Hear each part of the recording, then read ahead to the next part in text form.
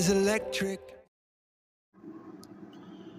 Hi everyone, it's that time of month. I'm just in the middle of trying to do my end of month statistics video, and I just thought I would share something that I looked at this morning.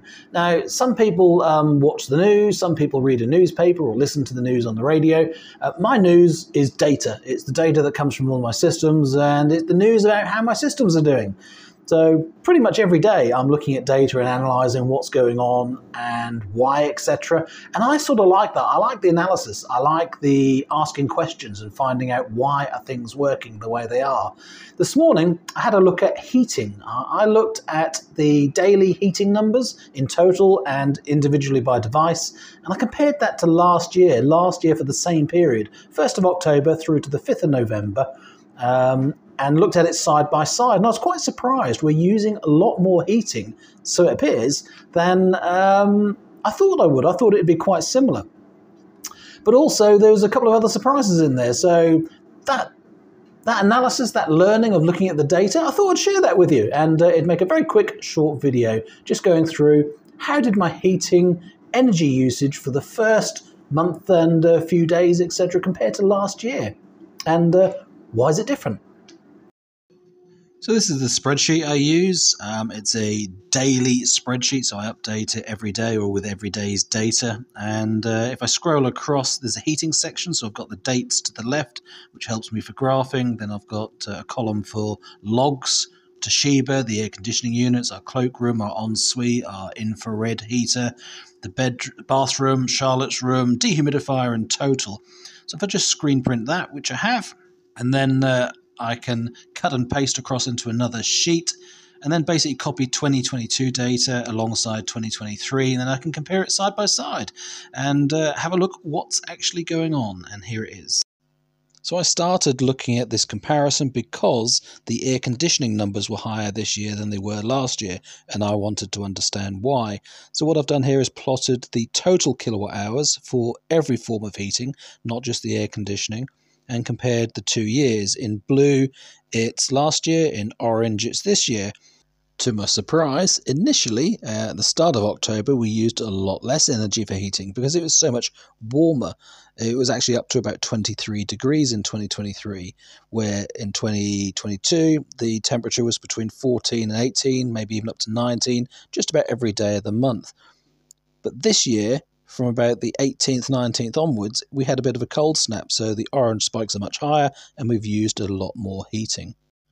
So actually, weather has been the biggest difference, it seems. Totaling up all the individual devices comes to 110.9 kilowatt hours for the period, so a little over a month, and the majority of it, as you'd expect, coming from the air conditioning heating, the heat pump system, 64.8 kilowatt hours, the cloakroom, 8.6, the infrared heater in the cloakroom, 18.1, the ensuite, 11.3, the bathroom and Charlotte's bedroom, both 0. Charlotte moved out in February, so we haven't had any heating in this period in her bathroom and bedroom. Then dehumidification, 7.9 kilowatt hours, so in total 110.9. Compared to last year though, so starting with the total on the right hand side, 105.9 kilowatt hours versus 110.9, it's actually quite similar. But the air conditioning, we've used a lot more air conditioning heating this year. It's 64.8 versus 38.8 last year. And I was thinking, well, are we just freer with the energy? Have we just used it more? Well, we have actually lit the log fire 4 times this year, and last year it was only 1. So we've actually saved a bit more heating as well.